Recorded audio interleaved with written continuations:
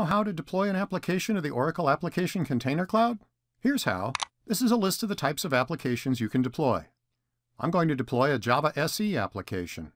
I start by entering some basic information for the application. I'm deploying an embedded Tomcat application in this example. The application is a simple employee directory. For the name, I'm going to call this Employee Web App. Now, I need to get the archive from either my local system or the Oracle Cloud storage path, or I can pick one of the sample applications provided. I've browsed the file system and selected my application archive. The application archive name appears here. I can set the number of instances and the size of the container. That sets the size of the container, not the heap for Java.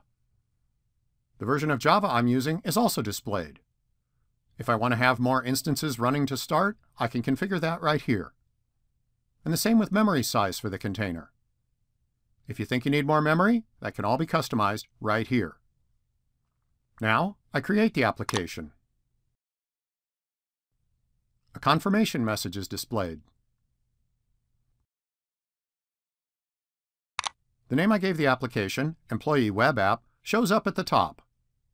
The important thing here is that under Resources, I see the number of instances and the memory size that I selected are there. It can take several minutes for the application to actually be deployed on the service. Once the application is fully deployed, the informational message disappears. And that's how to deploy an application. The application can also be deployed from the command line using the REST API. Thank you for watching.